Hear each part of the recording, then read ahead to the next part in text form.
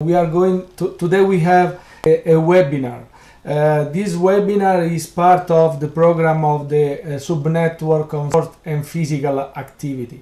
To date, this SubNetwork has 18 members from 9 countries, but as I said before, we are going to increase the number. The University of Palermo will join, and also other universities. I remember that the SubNetwork is composed by the universities that are already partners and members of the family of UNIMED.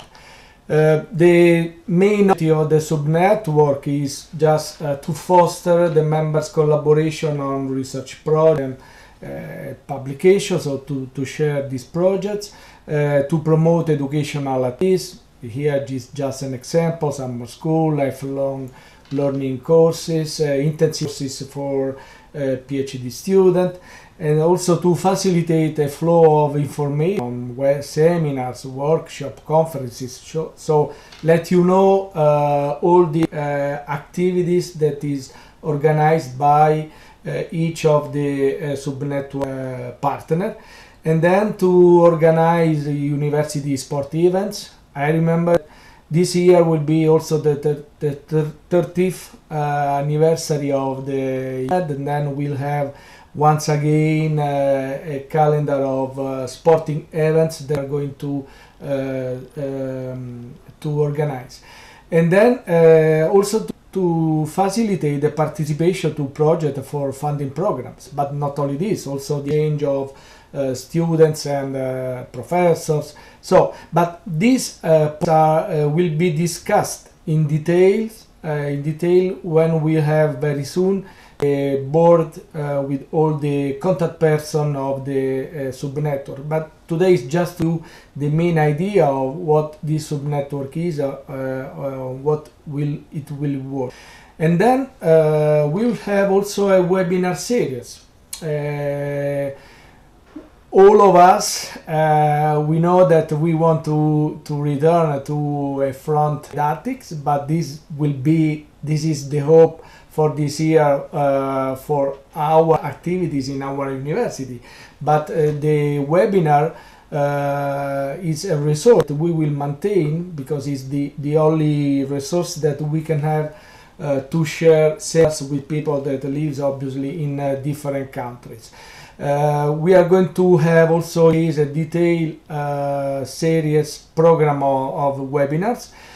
I already this title, but I don't want to share today because I want the final word after to discuss in detail during the board meeting that, as I said, we will have with the responsible of each partner.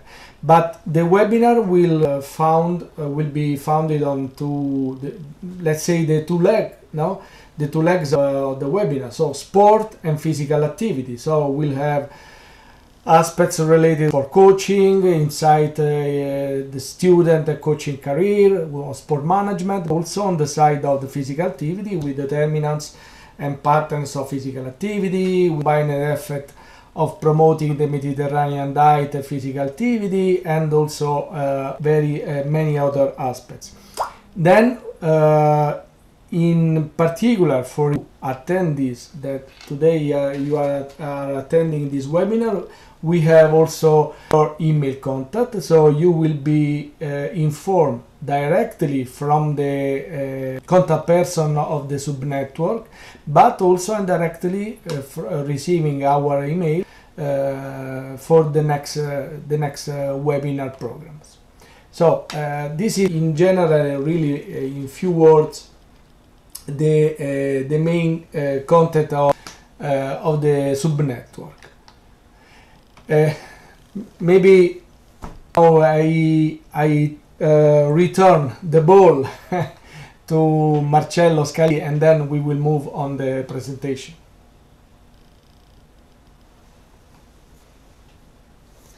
Thank you very much, Antonio. First of all, let me say thank you very much for your participation today. I know that it's a very complicated period for all of us, full of online activities and at university level, but also at personal level. It is quite complicated for all of us to manage such particular moment. And I would like just to address you a few words about UNIMED in itself and the reason why we decided to move to work also using these subnetwork modalities. Some of you are already familiar with the UNIMED activity, but probably some of you are newcomer, informed or by your university or by other colleagues. But first of all, UNIMED is, as Antonio said, is a network of universities. We have 133 universities from 23 countries of Euro-Mediterranean region. We have universities from all Southern Mediterranean countries, from Morocco to Syria. We have also universities from the Gulf, few universities, and then also from Iraq, which is a new country for us. And then we have universities from all the European Mediterranean countries, from Portugal to Greece. We are based in Italy. We have 30 Italian universities, for instance, but several from Spain, France, Portugal, Greece, Cyprus. We have a few universities also from Albania and one from Finland, the University of Tampere, which is quite active with us.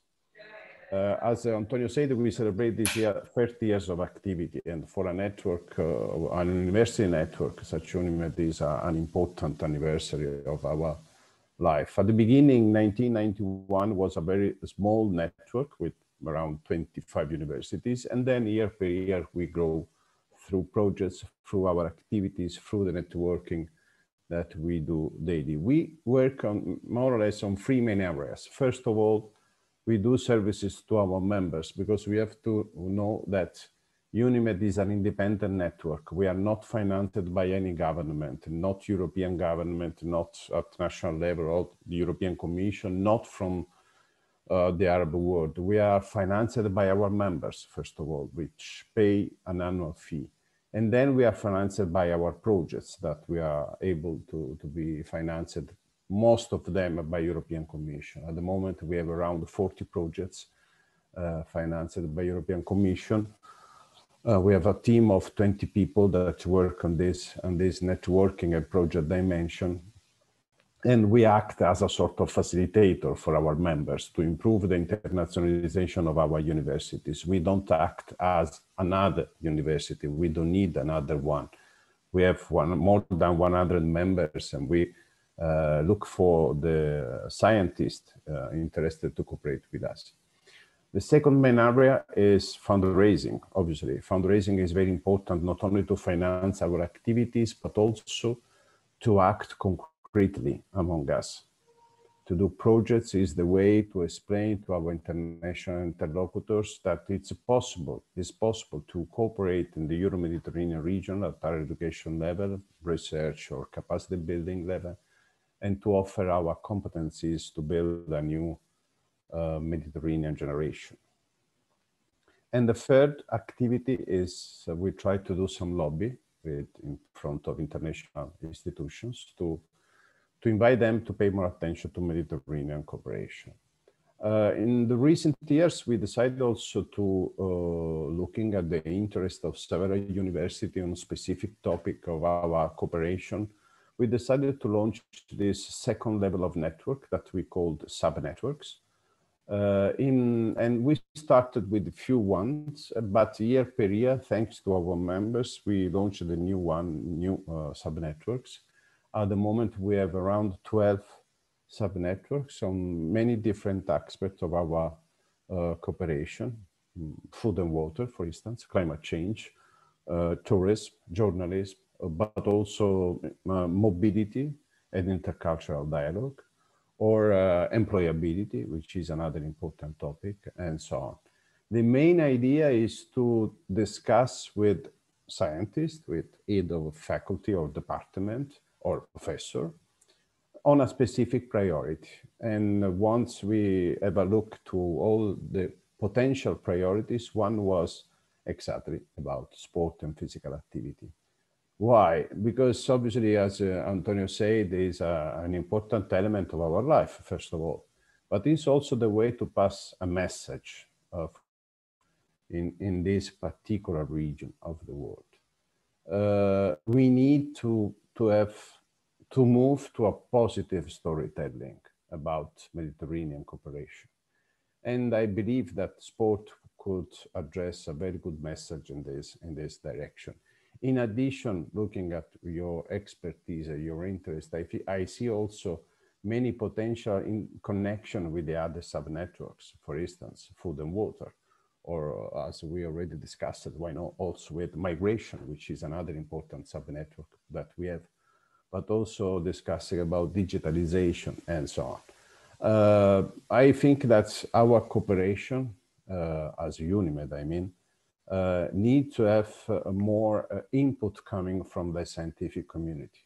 We discuss at UNIMED level daily with rectors and vice rectors delegated to international relations, and obviously with the Office of International Relations of your universities.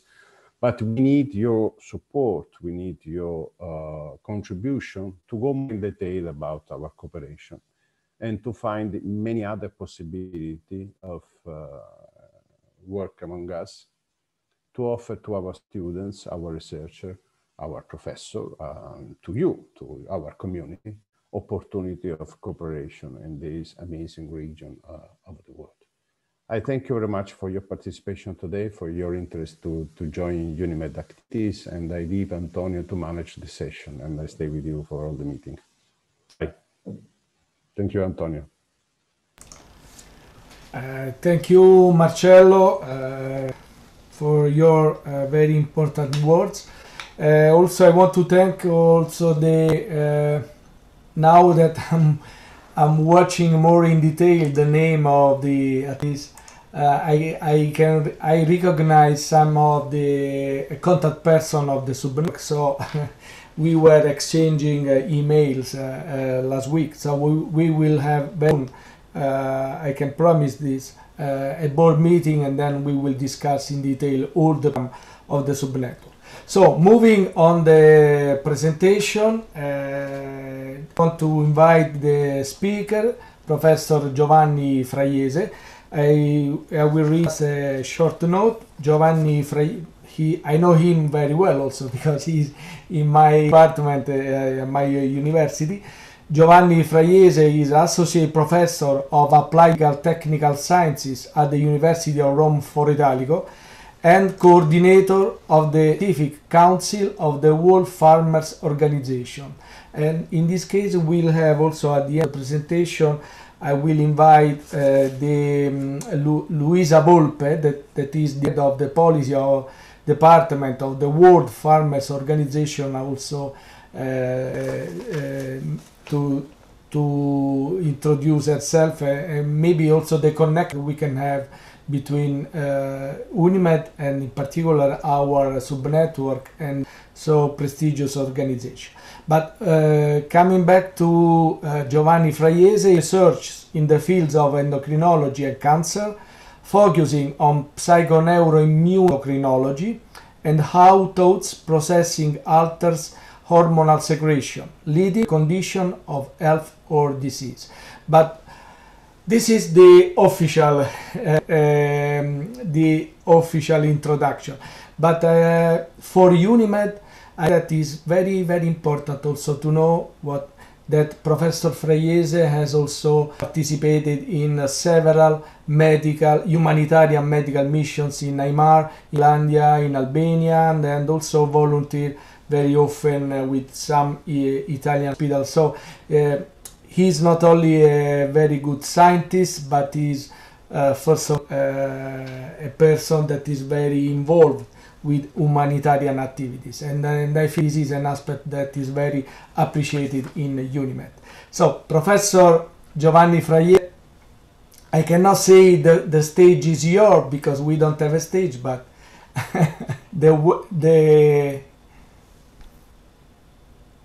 no, maybe. Okay, perfect. Okay, thank you, Antonio, for the extremely nice introduction. Maybe I'll give you some money later after this is finished. And thank you to Marcello for hosting me here. And thank you to all of you for being here to listen to these few thoughts of mine. What I'm going to do is not exactly a presentation. I would like to call it more food for thought. It's not going to be anything too medical or too technical or too specific, but it's supposed to be something that is going to leave you wondering about, how your mind really works, and if there is something else that we haven't developed enough so far, and what possibilities do we have in order to actually learn that we can control the mind and not being controlled by it. And in a moment like this one, it's extremely important because as this virus is changing the way we're living all across the globe, there is a big problem, which is fear, which is growing a bit everywhere and shifting the directions of politics and policies. And fear is never a good thing. As I'll show you in this presentation, fear is basically stress for the body and for the mind. And by changing the neurotransmissions, it actually affects the immunological responses. So the more we fear, the less we are able to actually cope with viruses or other medical problems. Professor Freyes, I just kindly ask you just to be more close to the mic, because sometimes we don't have always the same power for your voice. Okay, thank you. I'm going to share my screen.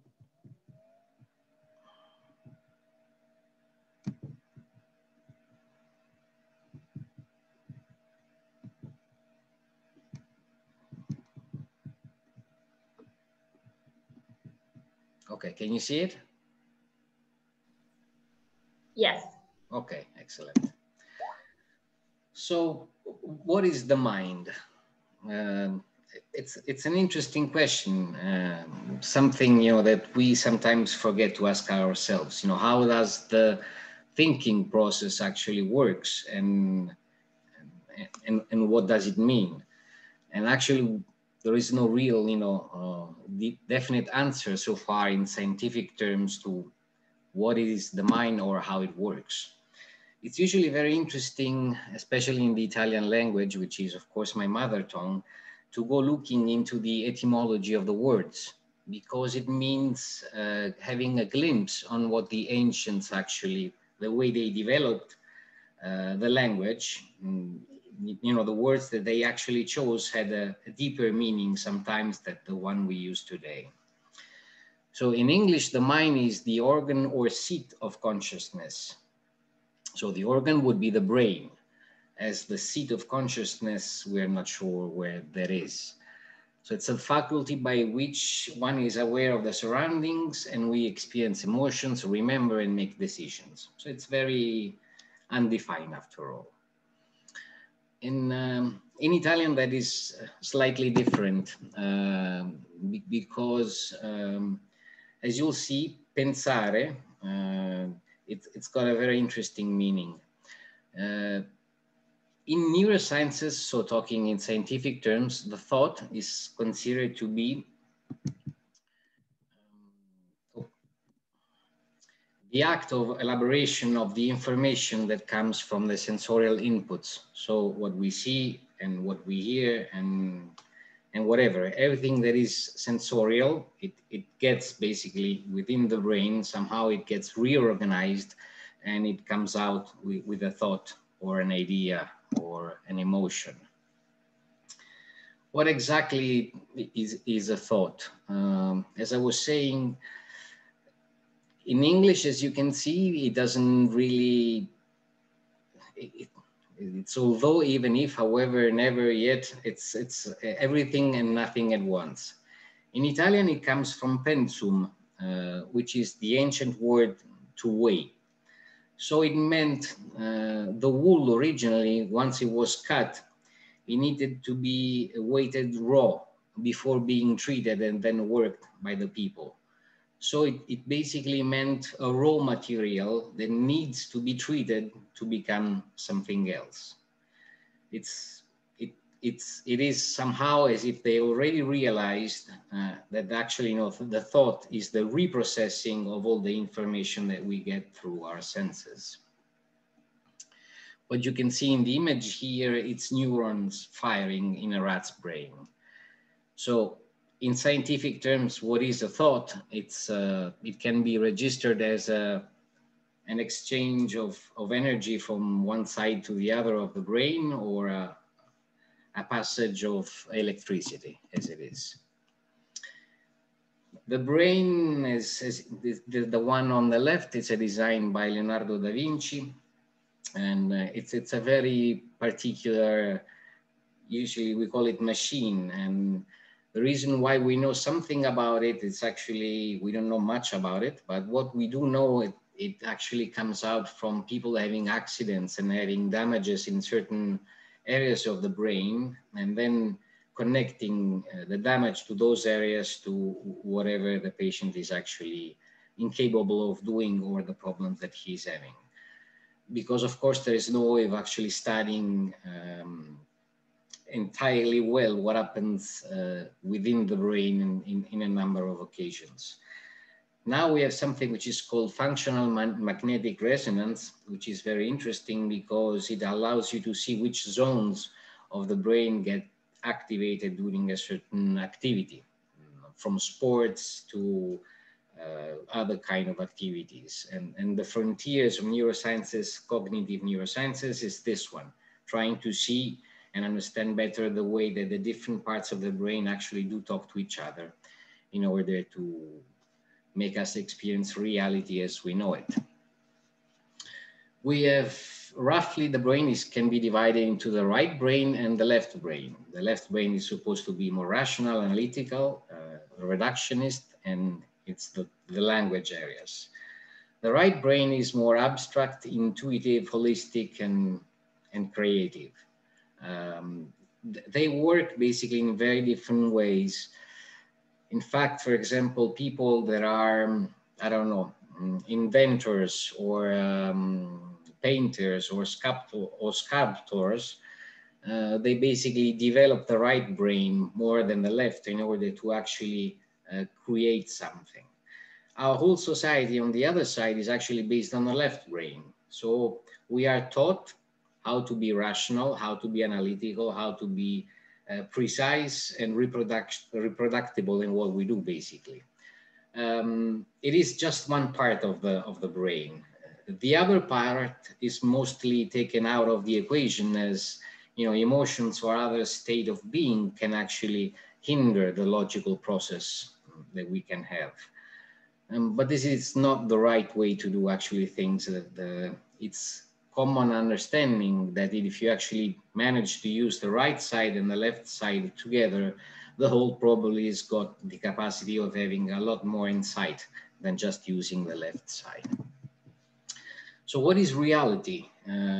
It's basically something that starts with the vision. So whatever we see, it gets to the eyes, then from the eyes it gets to the back of the head, and then it goes to the front of the head by crossing the areas that are linked to the emotions and to the past experiences. So what I'm trying to say is that there is no objective reality that we as humans are actually able to see. A machine can record reality as it is.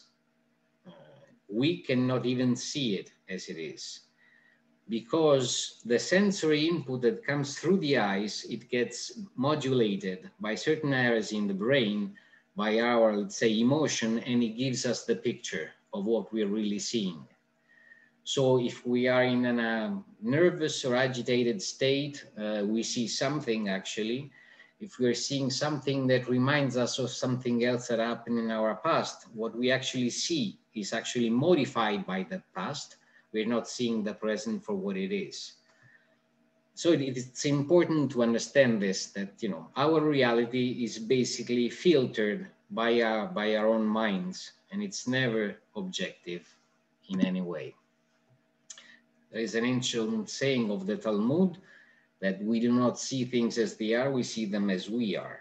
And that's exactly what it is. Neurosciences, as I said, are still very young. What we've learned so far is that we can try to register the flow of energy, of current within the brain. What you see in the top right corner are the brain waves of a person, the way that they can be recorded through an EEG.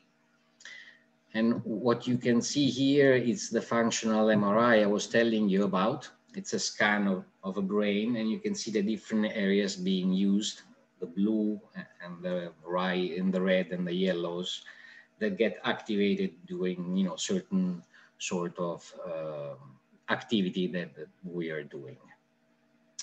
So we know how some of these areas now get in collaboration with other areas, but not much more than that. Okay. We can actually divide the way our minds are working into, let's say, 5 major wavelengths. The passage of energy is basically, it gets recorded as a wavelength. It's got the more frequency, the higher the frequency of the energy, the shorter it's the wavelength, or the wavelength one after the other one. It's like having the gears in our mind. So basically, we have a mind that is able to go into 5 different gears. The problem is that we only used the first one, let's say, which is beta. I'm talking to you now, I'm using, in this moment, if I would have some connectors to my brain, I would be in theta, in beta. That's the concentration, the learning, the talking, the whatever we normally do. It's our usual, let's say, state of mind. But we know from experience that, you know, we can be in different states of mind. What do I mean? You know, the more, for example, relaxed I get, the more the wavelength of our thoughts change. So if I'm in a more, let's say, relaxed state, I would say sort of natural state, you know, relieved by worries or troubles at the moment, such as walking close to the seaside or something like that, and just not having many thoughts in my mind, then I would be in alpha. The thing is that whatever we experience, that state of being is basically a different gear of your mind. Then we can go even lower in theta. That usually happens when we are sleeping. It's extremely difficult to be in that wavelength while we're awake because we don't know how to do it. And it's linked to the state of REM at sleep. And it's, as you will see, these different states of mind actually do reflect in the hormonal production, which means physical changes. We have delta, which is the lowest one, and we are not conscious when we are in delta, and it's the deep sleep. So it's when actually the body is recovering entirely the energy, and we are not even aware of what our mind is actually doing. Once again, these are the 4 main. I have left out the 5th one, which is gamma. Gamma, it's a very different wavelength because it's sort of the joining of all the others together. It's a single moment that usually it's where the whole brain takes part of the activity that we're doing in that moment. And it's usually connected to, I don't know, brilliant insights or, you know, new connections that weren't seen before. It's just to make you an example, it's probably what happened to Newton when he was sleeping and he woke up because of the apple. And in that moment, the whole of the brain got activated and he got the idea of gravity. Let's see them a bit more in detail. So beta, once again, it's the one that I'm using now and the one you are using now. It can be recorded with a frequency from 12 to 32 hertz, and it's who you know you are, and what we are exactly right now. And unfortunately, the state that we live 95% or more of our lives. Alpha is a more relaxed state, so the frequency is lower. It goes from 8 to 12, and it's a state in which we are physically and or mentally relaxed. It can be practicing yoga, relaxing, or sort of dozing off, and it's a state that everyone is actually has had the experience of it, and you can see for yourself how different your thoughts are when you are acting in alpha as compared to beta. Alpha, it's important because it's connected to what is called the flow state, and it's got something to do with sports in particular. What is the flow state? It means basically that while someone is, for example, practicing an activity, it could be surfing, it can be football playing, as I'll show you in the example, where my mind is not hindering me. I'm completely in the game or in the zone, which means I'm not thinking about anything else. I'm just, flowing. The goal you're going to see is, according to me, one of these states. The whole action you're going to see, it lasts about 1.5 seconds. And if you actually imagine the kind of complex movements this player does in such a short period of time, you realize that it's not something you can actually do by thinking at it. It's something that just happens because you let it happen because you are in that particular flow state. It's a corner kick, and it's the back heel from Roberto Mancini in Lazio Parma. I could have shown some other goals, but as you can see, this is a technical movement that if we could ask the player to repeat it again, I'm sure he cannot do it, even if he tries it 100 times. It's something that just happened in that moment. Theta waves, we are even lower, so 4 to 8 hertz, and it can happen to the people that are actually still able to daydream. So when you're there, but your thoughts are entirely somewhere else, or while we are actually sleeping. It's been connected to a boosting of creativity and intuition. And it's a state of mind that most of us actually do not know at all. Delta is the one we have in the deep sleep, and it allows the brain to recover, regenerate the neurotransmitters, and the body to recover as well. Gamma waves, as I told you before, it's one of those rare moments where the whole brain sort of lights up, and we have these incredible connections that usually we are not able to do. Now, as you can see, there are different speeds, let's say, at which our mind goes, and they're linked to different states of being. Now, the question would be, is it possible, besides, going to sleep, for example, to actually shift our minds into these different gears? And the answer is yes, but I'll get back to this in just a second. If you look at children, you see that, the way they actually think and act, it's of course extremely different from ours.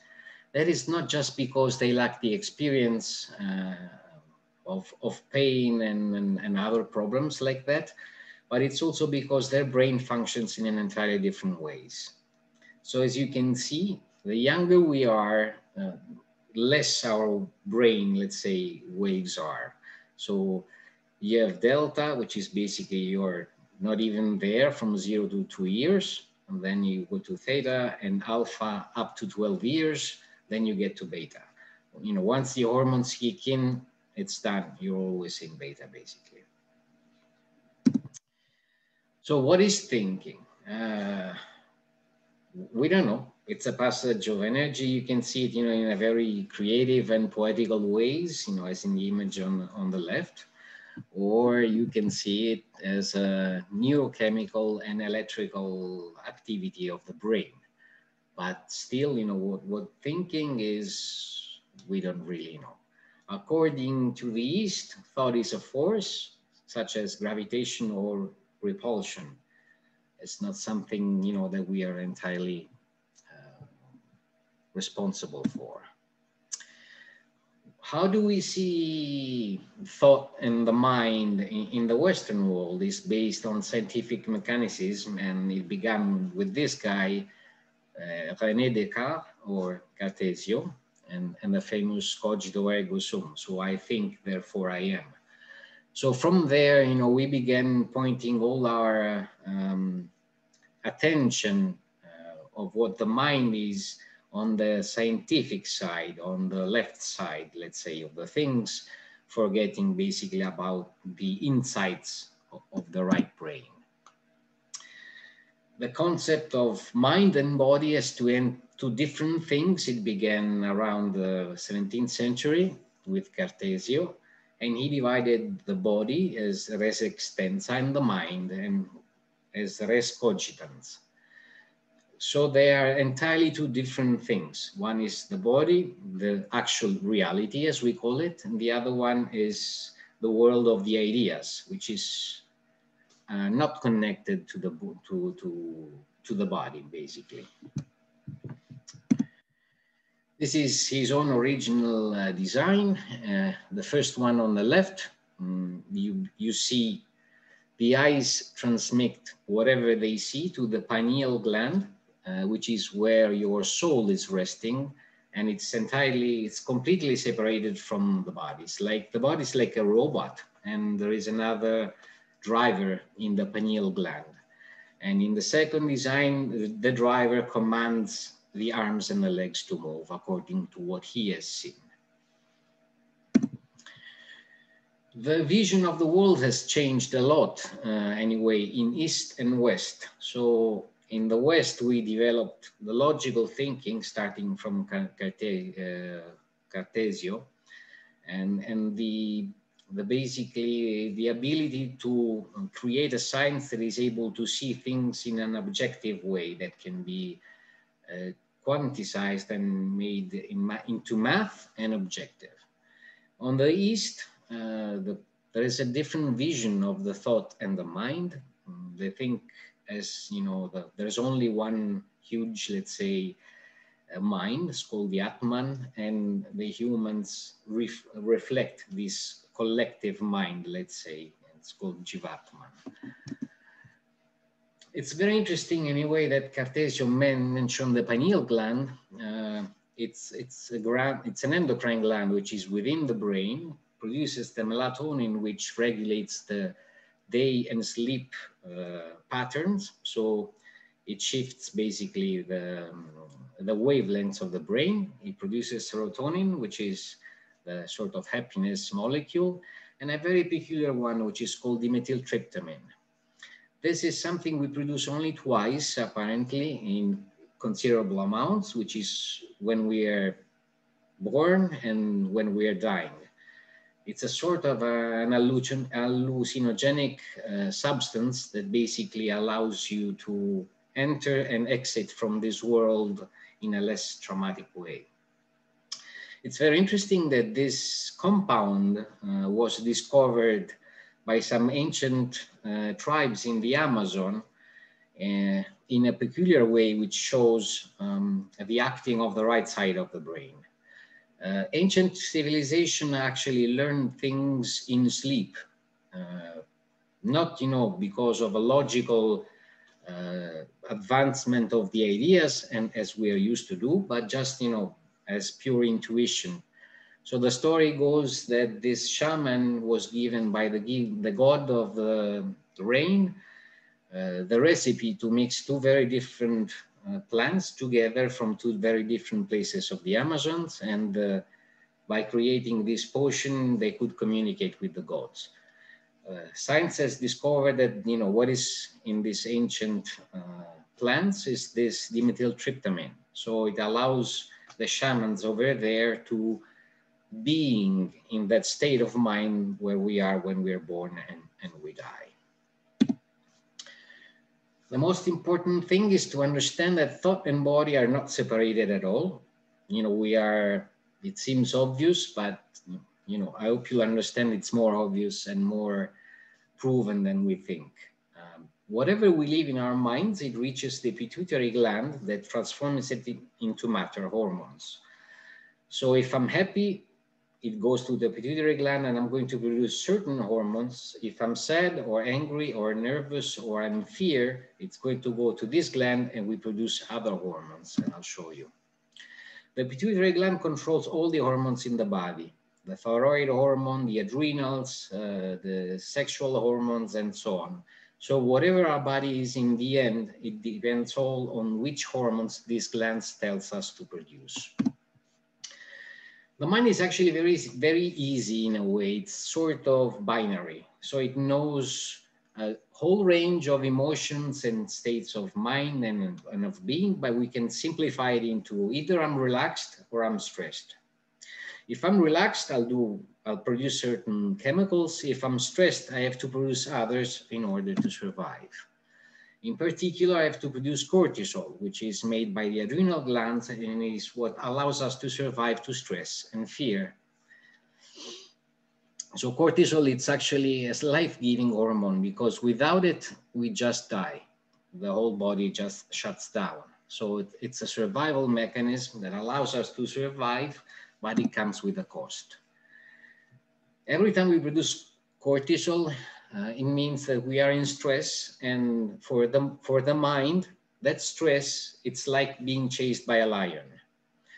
So it's a very powerful moving force, and it creates cortisol and a number of other hormones that are going to let us survive to this emergency. The problem is that when we were young as a race, we still are, the problem or the stress was, for example, finding the lion or the creature. Then, once the problem is gone, we return to a relaxed sort of state. Today, we live the stress in our minds all the time, and it's like we're being chased by the lion all the time. That basically ends up activating those endocrine channels all the time. And here, I won't go into detail because we don't have the time. It's all the systems that are actually affected in a negative way by the cortisol that we need in order to survive. So basically, Western life, it makes us live in a very high pressure environment, which is outside of us and then is reflected inside of us.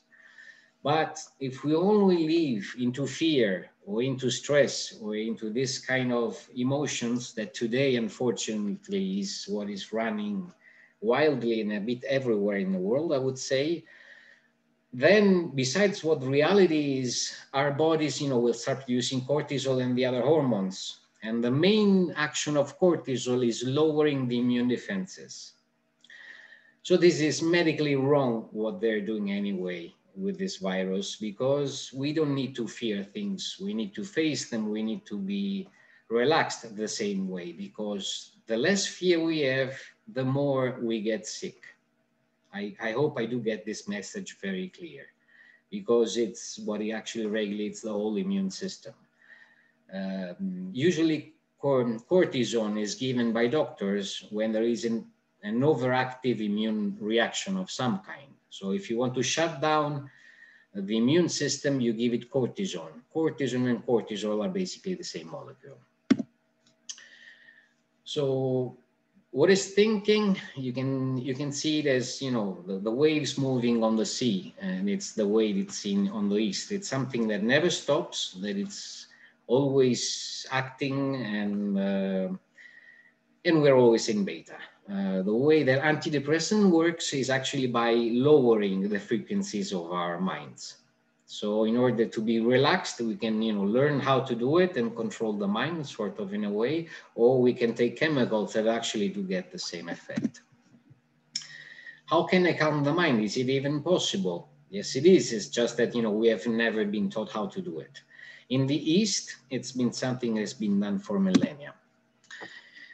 Well, you can see here, it's in a functional MRI of a monk that has got more than 10,000 hours of meditation. It's been medically and scientifically studied to see if their minds, for whatever reason, might actually work in a different way than ours. And that is the case. This is just a sort of recollection of what happened in science and discovery of connections between meditation, so that lowers the brain functions, and physical manifestation. And so we have reduction of blood pressure, reduction of cortisol, and improve of immune function, and a lot of other things. But we have a shift of attention from the left to the right brain. So we start to actually integrate more the two sides, and we shift into brain waves.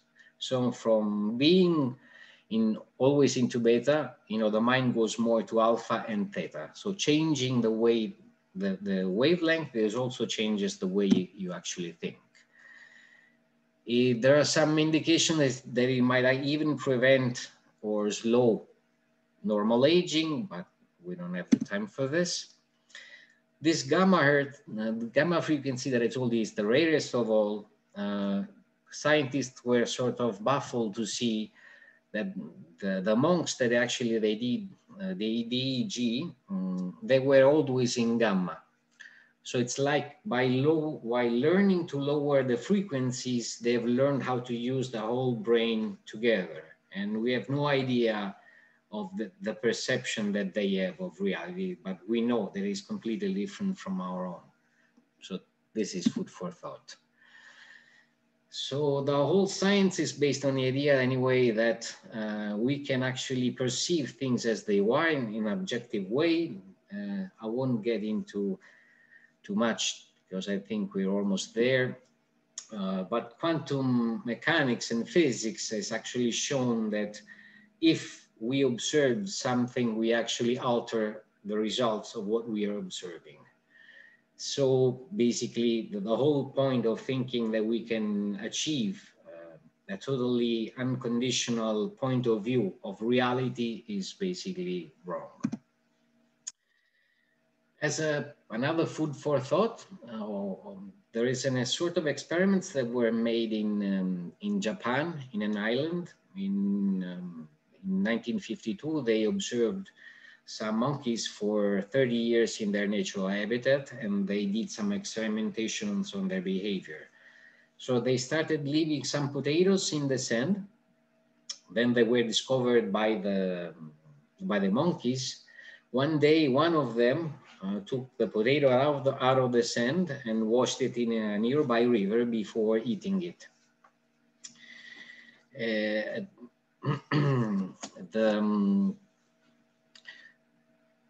Someone the day after saw the same thing. So the day after, let's say a couple of them started actually cleaning the potatoes from the sand in the river. Then the third day there were 5, and at a certain point, I don't remember which day, all of them together started doing the same thing. But what's more interesting is that other monkeys of the same species in different islands, so they had no idea or possibility to see what the others were doing.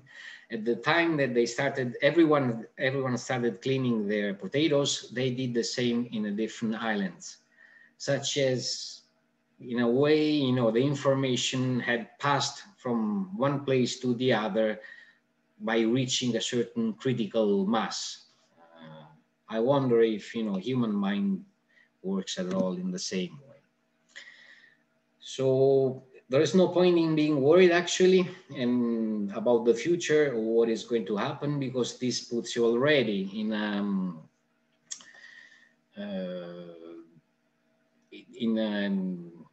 a condition to become more sick and lowering your immune defenses and living even worse. So we need to pay attention to where our thoughts go and try to actually direct them somewhere else. So if we actually know ourselves a bit better by understanding how our mind and our emotion works, then we would leave fear of the virus, because fear in itself, it's a virus. And it seems to me that now, the critical mass that I was talking about of the monkeys, we probably have reached it in fear in human population. And we are letting fear running our decision, our economical and political and scientific policies. And I think that, Mediterraneans being the cradle of civilization, and this whole fear thinking, it comes from a different culture than ours. We should probably stop, think again, and see, what can be done better in order to actually live better than we're living today. Thank you very much.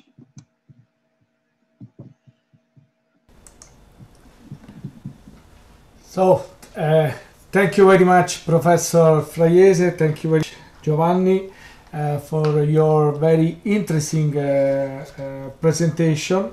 I will just give few minutes to the attendees just to collect their question, and I would like to invite Luisa Volpe, the head of policy of department of the World Farmers Organization, to have a very quick intervention. This intervention was not on the agenda, but we are very, very happy to have this kind of connection, and we receive your invitation. Please. Luisa Volpe. Yes, can you hear me well? Okay. Thank you very much, Professor Tessitore, for this opportunity, and thank you also to Professor Fraiese for inviting me. I won't be too long because I know it was out of the agenda, but I hope we can resume this conversation maybe offline. Just a few words on the World Farmers Organization and why we created this link. The World Farmers Organization is a member-based organization. Our members are national farmers organizations. We are independent as you are. We are funded by our members as you are. And also, I think that part of your mandate fits very well into our mandate, that is advocating for favorable conditions, let's say, to promote sustainable diets, healthy nutrition for all worldwide. We are also a worldwide based organization. Most of our members come from the Mediterranean area and the Arab states. And we are very much interested in bringing the perspective of the farmers in global dialogues on nutrition and healthy food systems. We fully recognize that farmers can bring their practical experience, but their solutions must be validated by science. This is why we have established, together with Professor Fraiese, a scientific council within the organization that he coordinates, and that is why we are also fostering our partnerships with the scientific bodies worldwide. This is the framework I can give today, Professor Tessitore, but if you have further questions, we can discuss now, or as I said before, in another occasion. Thank you very much. It was super interesting. And thank you, Giovanni, because your speeches are always very much inspiring. Thank you. Thank you very much, Dottoressa Volpe. You already mentioned the several links that we can have with SubNetwork, but I can see that we can have a more collaboration with the UNIMED in general. So for this reason, I'm happy that the General Director Marcello Scalisi has seen your introduction, and I'm sure that we will organize a meeting, and then we can discuss more in depth about this. I don't know, unless Marcello Scalisi wants to add something on this. Thank you very much, Luisa, for your brief introduction to us, and obviously thanks, Giovanni, for your presentation. Just to mention about our partnerships, because it's important to underline that UNIMED is normally signing a memorandum of understanding, but not theoretically one, but very concrete with very interesting international organization, to try to make a bridge among UNIMED members and those institutions. Just to mention FIO, European Training Foundation, and European Investment Bank, or Union for Mediterranean, and some others. And the main idea of this joint partnership agreement is to, as I said, to make a sort of bridge among our members and those organizations working at regional level or worldwide, because our capacity is to arrive in the field through our members easily. And this could be interesting for you to discuss directly with universities in the region, but also to improve in some way the capacity of universities to talk to other actors in the region and to open the door to the society at large. This sometimes is something that is very a missing issue in our universities. I have to say, not only in Southern Mediterranean countries, but also in the European side, time by time, depends by situation. I welcome, we thank you this opportunity to cooperate with you also, and I think that we can talk in a bilateral meeting soon, and then we will explain to our members. Thank you. Okay, so we can come back to the presentation, then open it to the questions of the attendees.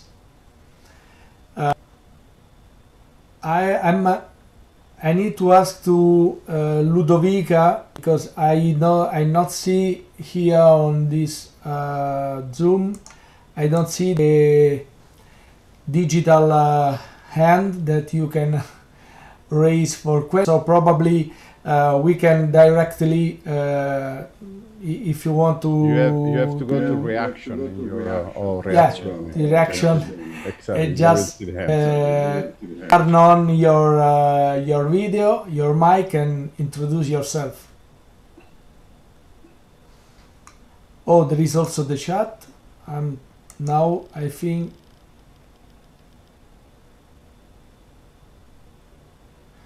Okay, in the meantime, La Bolos is thanking for the information, very interesting. She's telling need more please. Yes, we will try to organize other webinars, as I say, the beginning, on different topics. So this is the first initiative we had. So, Professor Fraiese, Giovanni, I have one question, more than a question, just a comment. As you said, we can be in different states of mind. You have also demonstrated this, and then you have concluded your intervention, your presentation with for the virus, for the pandemic that we are living in this moment. So how these two aspects can be combined, and also, in your opinion, how a positive state of mind can help to survive in this particular period. I'm not talking surviving physically to the virus, but surviving psychologically. That is the most important part. Well, thank you for the very good question. And yeah, it's the whole point is this one. I mean, you know, besides from the science that has been used so far and the way it has been used, which is sometimes questionable, there is a medical side of this which has been just plainly wrong. If you go to a doctor and you're sick with something, the doctor doesn't tell you, oh, you know, it's a disaster, you're going to die. because somehow that's what is going to happen in the end. The doctor, even if you're really sick, it's going to give you, a positive view of the things. It's going to encourage you or to calm you or to tranquilize you, because it's part of the healing process. You see, what is called the placebo effect, it's actually misunderstood. We are taught in the university and into the scientific world that the placebo effect is something that you need to exclude from your researches, because it's sort of an interference that, the mind somehow can actually cause into the responses that we get. It's not entirely clear, but I'll make it very easy to understand. If I actually give, I don't know, let's say an homeopathic pill to someone, so there is nothing inside, and I tell him, this is a drug that is going to lower your blood pressure. If the person is actually trusting me that that thing is going to lower my blood pressure and I take it, there is no drug inside, so nothing should happen. But what happens is that I do get the blood pressure down. So there is a physical effect. It's not just a mind idea, it becomes real. Same thing is if I think that I'll be healed or that I'm okay, my immune system is working very well. If I'm thinking that, I can get sick tomorrow or I'm very afraid, then this survival mechanisms, it starts in your mind and it becomes a sort of loop. And in the end, what I'm doing at that moment is producing cortisol. The more I produce cortisol, and I need to do it because otherwise I don't survive, the less my immune system works. So it's a direct correlation. So the more I'm worried or stressed, the less well my body is going to fight against infections, for example. So the first thing we should all do is, we need to study, we need to understand, but we need to let this fear go. To begin with, it's not an Ebola virus that has got 40 or 50% death rate. According to the CDC, we're talking about 0.1 to 0.5% in certain ages. So there's no reason actually to be this much of afraid of what is happening. And I'm afraid that the picture we are seeing is also because of the way we are reacting to the situation, which is fear. Thank you very much for your answer. And now I can see the digital hand raised by Professor Maurizio Bertollo. He's a professor at the University Gabriele D'Annunzio of Chiesa. He's an authority also on the field, and he's a researcher on this field. So please, Professor Bertollo.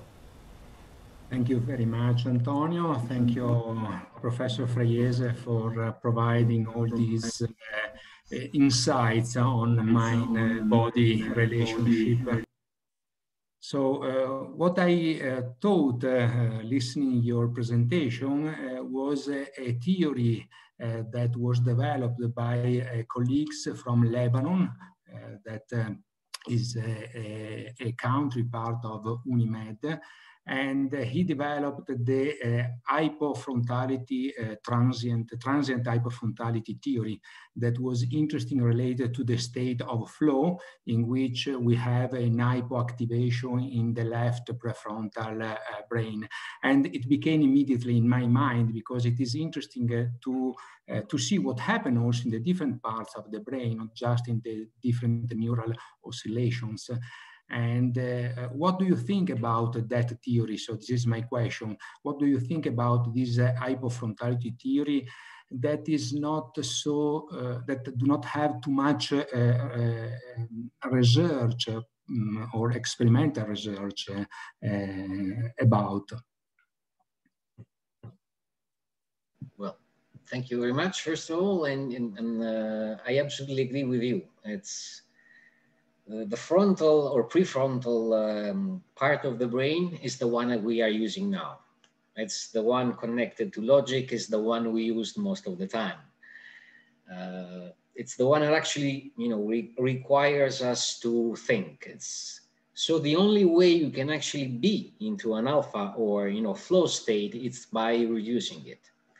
So you're not actually thinking the way we are used to think. It's just a entirely different gear of the body. So the left part of the brain, the analytical one, stops, and the one that's actually, let's say, alive in the present, it kicks in, sort of, in a way. And in that state, what we can do, it's amazing. I mean, I absolutely agree with you, because it's something that should be explored much more. We can actually, try to do it ourselves if someone is interested as well, because it's a frontier of actually understanding, how to improve the way we handle our minds and ourselves.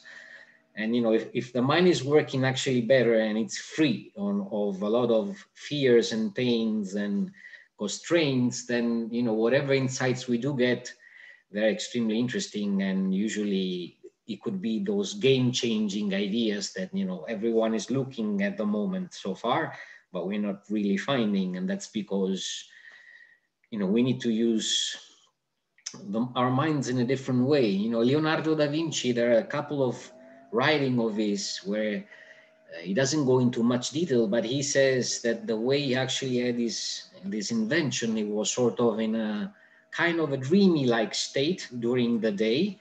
And he said that by having violet windows and the sun coming through them, so sort of violet rays, that would help your mind to go into that state.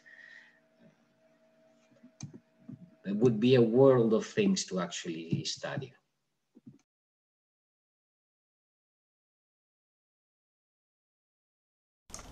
Okay, so thank you to both for the very interesting question and also the answer. Are there any other questions? I don't see digital hands, but as I said before, you can in any moment to turn on. In the chat, probably. Oh, okay. Okay, so Hala Youssef is asking Giovanni how we can consciously pass from a frequency to another. So it's maybe a good research in sports neuroscience. It is. I mean, we can pass, but the thing is, you see, the mind is like a horse. In our experience, the horse goes where he wants. You're not usually able to control your thoughts. They come and they take you where they want. But this is just an illusion. Just to give you an idea, if someone is suffering for, I don't know, let's say heart problems, such as in marriage or other things, and you're suffering and you're suffering and you're suffering and your thoughts always go there, you could always choose, for example, to think about something else, such as, I don't know, a waterfall. So you picture in your mind, let's say, a waterfall, and you imagine the color of the water, the sounds, the details, or whatever. If you're engaging in this sort of activity, the mind, has got to let go of the other. So you can actually, by using your will, you can shift, for example, what you're thinking into what you've decided to think, which is something that most of us don't realize. And in sports, what happens if you see football players, for example, they usually are with headsets before, the game. It's probably unconsciously, what are they trying to do? They're trying to sort of get into themselves to find, that peace to actually play the game with all those people around. Not anymore at the moment, but it used to be like that. And in order to find, sort of concentration. All the great champions, I would see, you can see that, they play sort of equally well almost if they're home or they're away, because they manage to be in flow states at times during the day, during the game. It would be very nice to actually teach them how to reach that state more easily, and it could be done, but it's something that needs to be learned.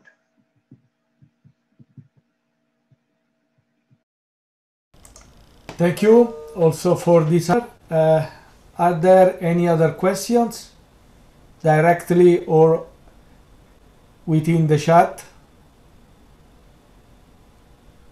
Maha Jarrad is thanking for the webinar. Thank you also for your participation.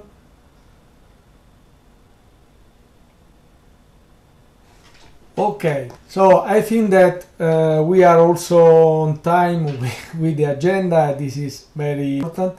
And now, last but obviously not least, I would like to. Okay, now she is also we can see Ludovica De Benedetti, because now is time.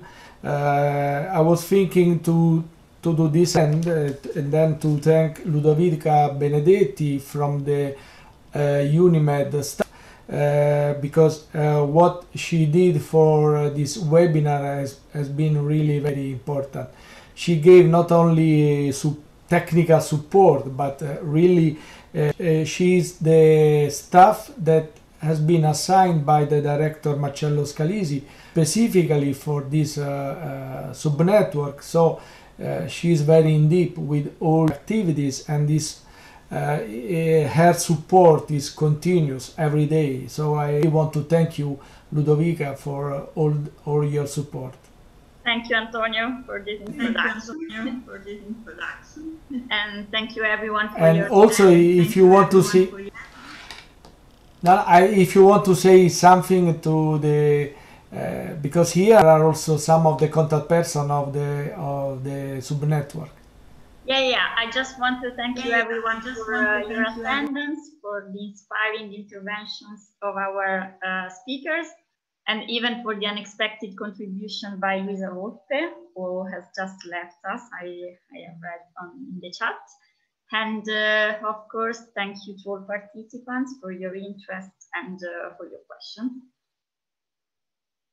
Okay, and now I'm also a professor of sports science, so before the final word for the like the referees 3 whistles, not to Marcello Scalisi, I want just to thank you, all of you, once again, and then to remember to the contact person of the network that we will come soon, very soon, with an email to organize the meeting, and also all of you that have found into this webinar, to remember you that we will have also another webinar in March. Then you will receive an email. Now we have also your contact. Please, Dr. General Director Marcellisi, the closer is yours. Thank you very much. Grazie mille, Antonio. Thank you, Giovanni, and thank you to all of you for your participation. Every time that we at UNIMED, we organize meetings with our subnetworks, with colleagues of our community, we learn something. We learn about obviously your topic, your scientific issue. You will learn something about your needs in your country, what you are doing and what you are thinking about our cooperation in our region. And these enrich our capacity, obviously not to become a scientist in your topic, but in some way to address our message to you clearly and better, and to try to serve you and to support you in this perspective. And please follow us on our activity, not only looking at your dimension, but also looking at the Euro-Mediterranean cooperation in itself. This year will be an important year because the new program of the European Commission will be reformed. The new Erasmus Plus program, for instance, will start from 2021, is already started formally, until 2027. there is a lot to do in terms of capacity building, but also in terms of research, in terms of mobility for our students and researchers. It seems that also sports will be an important key issue of Euro-Mediterranean cooperation for the first time, and we have to better understand how the European Commission is moving on this. And I think that also, in addition to the scientific cooperation, we have to use also sport activities as intercultural dialogue. UNIMED already did something in the past. We already organized, for instance, the UNIMED Cup, a small initiative, nothing big, unfortunately. We are not able to do big issues, but it was very interesting. And again, it was an opportunity for students to meet each other from different countries and to try, as I said at the beginning, to establish this Mediterranean generation, able to understand each other, able to use our differences as a richness and not as an obstacle.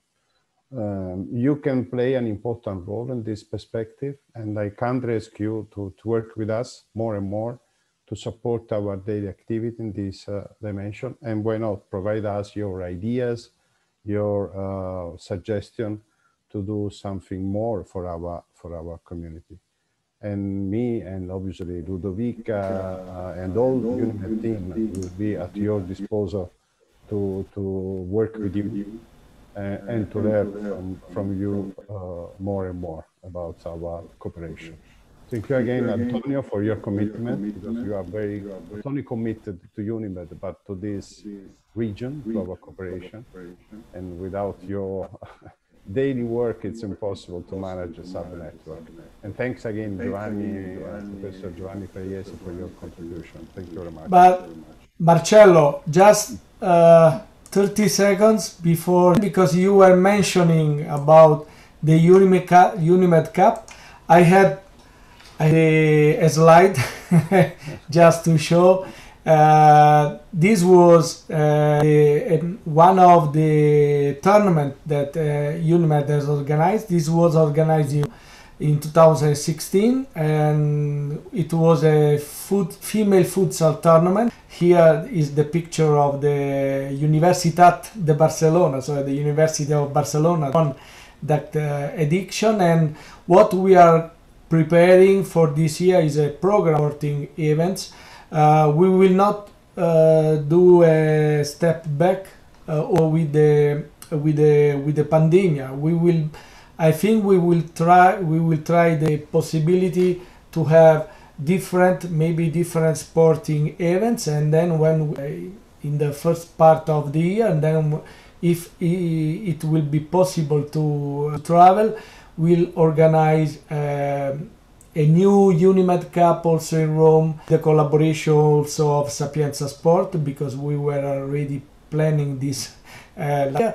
And then we will be able to arrive to the General Assembly of UNIMED for the 30th year, to celebrate these 30 years also with a program already done of sporting events. I'm sure. So, thank you very much again. And see you soon in the next occasion. Bye. Bye. Bye bye. Bye. Bye. Bye. Thank you, Ludovica. Grazie, Ludovica. Thank you. Bye.